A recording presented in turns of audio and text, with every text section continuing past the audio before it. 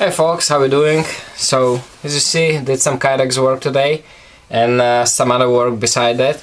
This one you've seen before, did the kydex for the Warncliffe, came out pretty sweet. Went with the blue, I think the blue goes pretty well with the orange. Just nice retention, works well. This one is one of my favorites, really like this drop on the Raptor. And on this one I went with the grey kydex and just overspray, kind of like dirty looking overspray with the black spray, the black paint.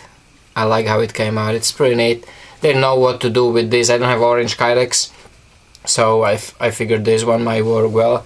Good package again, super good retention. Shit flies out when you press with the thumb ramp. Did the digital camo for the Tanto. It's funny because I never liked Tantos, but I do like this blade. I just like how it came out. Really like how it came out. Again, same thing. Good solid retention, very easy removal with the thumb ramp. And there's a new one today. Interesting concept. Again, you see how much versatility I have in the design. All different things what I can do, and you're gonna see some crazy stuff even more from the same exact blank, you know. All of them are from the same exact knife. This blank, this T-Rex. The handle was designed differently, just because when I did it, we never bothered fix the cut. It never been like this. I don't like this handle. It's not good. It's just too much of a bulk here. So that's always regrounded. Handle is pretty much always the same. I like my handle. Just I have so much I can do with the blade shape, which I like. So here's this one, black and blue G10 with ruby red liners, very comfortable handle. Again, kind of came up with this. You see the again drop point, but raised the belly, kind of like a hunter design blade, more of a belly and straight edge on the bottom, and more of a belly towards the tip. Nice and robust. This is little thicker grind what I normally do. It's still very good performer. It slices like nothing into the wood. There's some 2x4 here, some 2x3, some pine. So you still have very good cutting performance on that. But it's nice and it's decent. It's a strong edge. It's not like super high performance like I did before the thin grinds. It's just nice balance of good strength and cutting capability. I left the nice flats on top. Some people asked before, I just didn't want to reply the same thing over and over. What's that forged finish? That forged finish is actually when the steel is, I'm not sure which one is cold rolled, which one is hot rolled, but it's rolled through the rollers, you know, when they make the steel, when they make that sheet of metal. And those rollers, that's what they leave, you know. It's kind of like a crater pattern, kind of like that forge pattern. And when you buff it up a little bit, you know, this, I think it's sandblasted. When you buff this up on like a Scotch-Brite, fine Scotch-Brite, that's what you end up with. That nice forged look finish, which is really cool. You often can see this finish on Kylie's knife, CKC knives. And it's a really nice combination of a tool look, and I like it. It's really, I like that look. I like this, and also the horizontal, you know, kind of like a hand drop finish. Both of them are my favorites. This obviously is a little less work, not by much, but a little bit. But it has that cool look to it. And this one came out pretty sweet.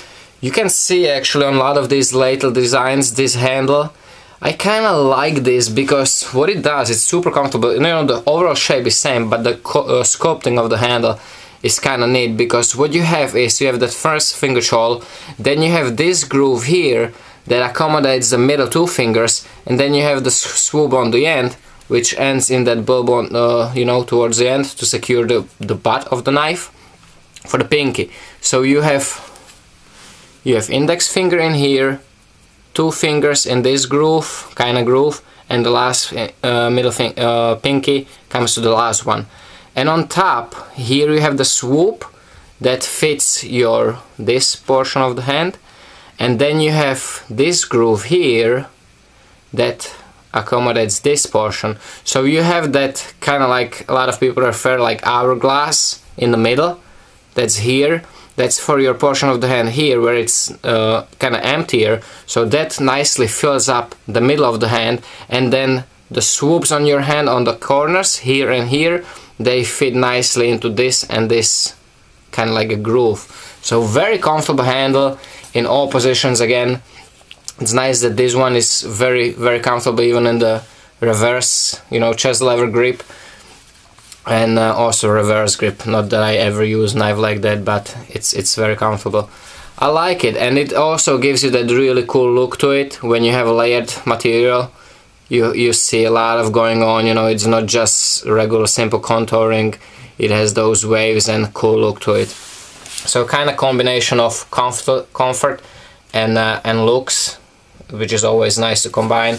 Again, just nice kind of high polish satin finish, or you know, buffed up satin finish, very uniform satin finish. I like it. Pretty cool little kind of like a drop point hunter.